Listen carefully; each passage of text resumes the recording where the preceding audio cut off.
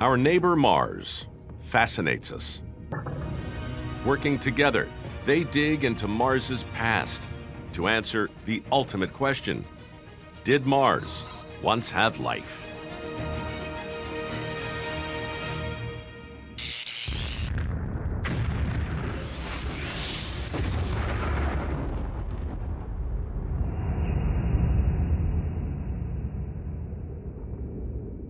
February 2021. The newest robot investigator speeds towards Mars, the most advanced rover NASA has ever sent to another world. This is Perseverance.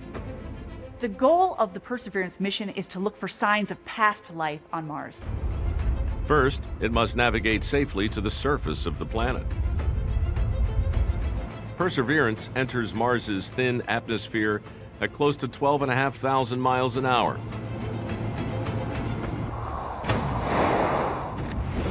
And deploys a parachute. Navigation has confirmed that the parachute has deployed, and we are seeing significant deceleration in the velocity.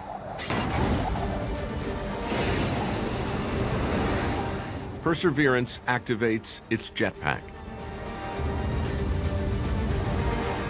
Retro rockets slow the lander's descent to a crawl.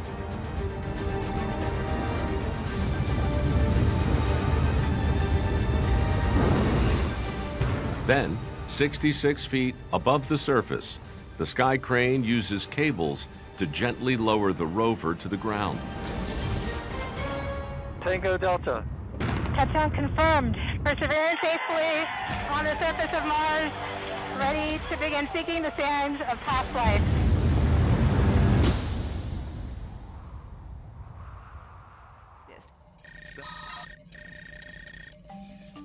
Curiosity searches for evidence of calmer, more permanent water in Mars's past. Investigating layers of rock at the base of Mount Sharp, a 3-mile-high mountain in the middle of the crater, and discovers rounded pebbles like those we find on Earth. When you see a rounded pebble on Earth, you know that that got rounded in a river channel. Some of them used to be angular, but their angles all got knocked off by being rolled and rounded and moved by water. So we're very excited when we see rounded pebbles on Mars. The rock layers and rounded pebbles tell us that over 3 billion years ago, Gale Crater was a lake fed by rivers. While robot team members Curiosity and Perseverance work the Martian surface, 8 probes orbit the planet, searching for clues about Mars's ancient wet history.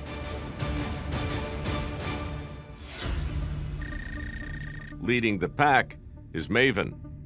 Its mission? To solve the mystery of Mars's lost atmosphere. Today, the atmosphere of Mars is incredibly thin. It's only about 1% the atmospheric pressure. When you see things like river channels that probably took millions of years to carve, that gives you an idea that the atmosphere was once very, very different. It had to be thick to allow liquid water to exist on the surface. MAVEN's data reveals that Mars has lost 65% of the argon from its atmosphere, and the solar wind continues to bombard the planet. The atmosphere of Mars is being stripped away by solar radiation by 1/4 pound every second. This rate of atmospheric loss leads to one conclusion. The solar wind robbed Mars of its once thick atmosphere, and with it, the planet's water. So why is it that Earth's atmosphere is still mostly there, whereas Mars's has been stripped away?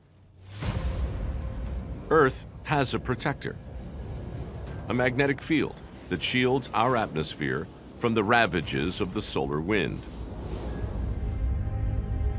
Dating the magnetized rocks reveals that Mars had an active magnetic field for almost 1 billion years. This means that the atmosphere of Mars was protected for those billion years.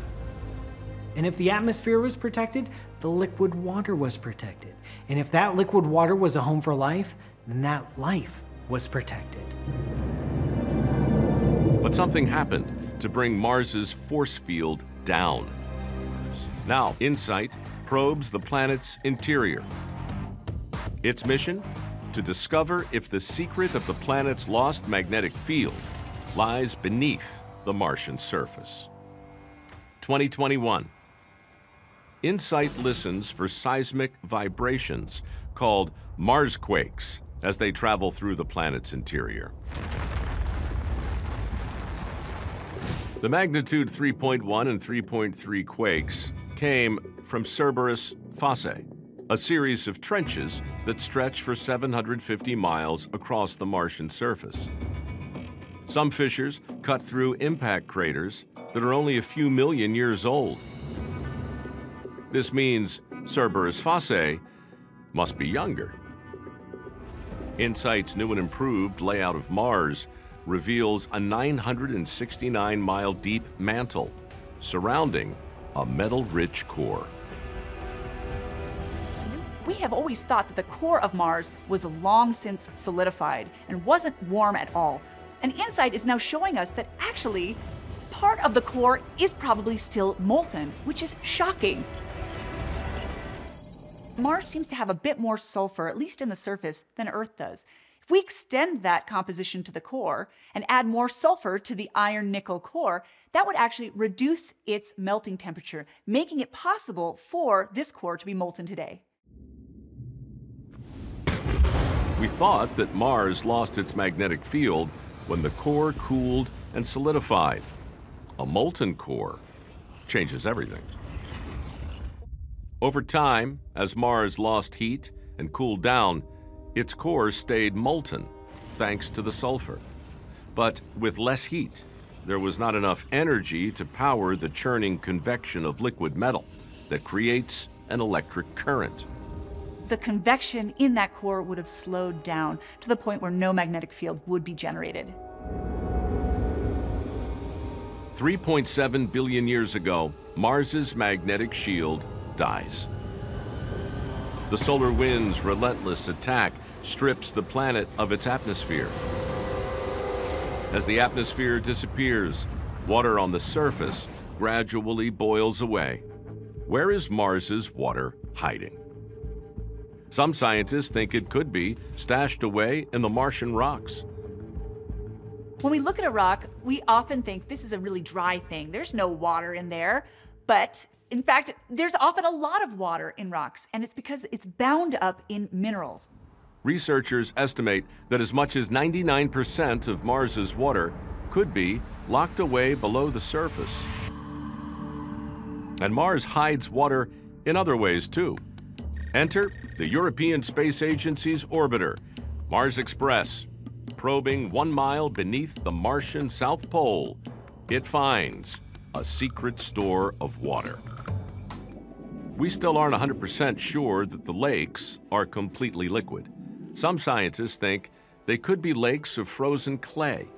Until we have a rover that can explore beneath the poles, we won't know for sure. And so the search continues, and Curiosity uses another piece of equipment to sniff out traces of past Martian life. Like a robotic bloodhound, it sniffs the vaporized dirt and picks up the faint smell of a rare molecular compound. What Curiosity discovered was a compound called thiophene. This is interesting because, at least on Earth, thiophene is often found in fossil material, in coal, in oil, as well as stromatolites or microfossils of ancient life in the fossil record. So maybe this thiophene we've now discovered on Mars is some trace chemical fossil of ancient Martian life. Or possibly it was produced by non-biological processes.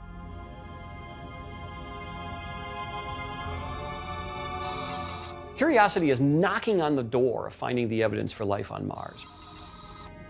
We haven't found life, but we've found the interesting bits that are pieces of the puzzle, the organic puzzle of life on Mars. And so it's getting us to that ultimate question, is there or was there ever life on the planet?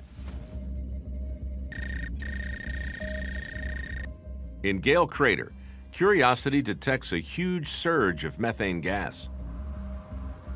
The methane we've detected in the atmosphere of Mars is potentially very, very exciting.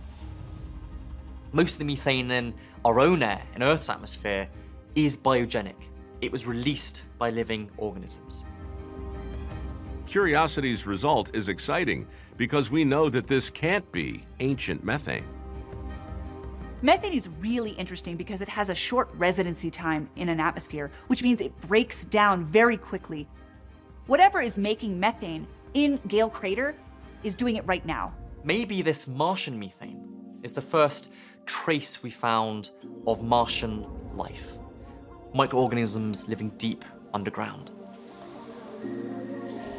Or maybe that methane is not biological, but geological. It's methane that's been given off by volcanic processes in the past. The frustration is we can't quite tell the difference between the two just yet. There's something in or on Mars that is adding oxygen to the Martian atmosphere during the spring and summer, and then taking it away during the fall and winter. There is something that is actively controlling the amount of oxygen in the Martian atmosphere. What is that? The atmospheric changes in oxygen and methane are a fascinating puzzle and a tantalizing hint of life. Life on Mars explaining these changes in methane and oxygen would be incredibly interesting.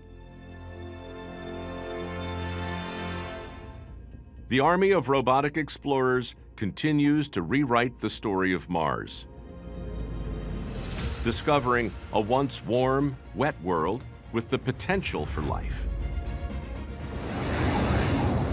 Now, a new generation of robots, led by Perseverance, will dig deeper into the red planet's troubled past and its frozen present, and maybe hit the mother lode, life itself.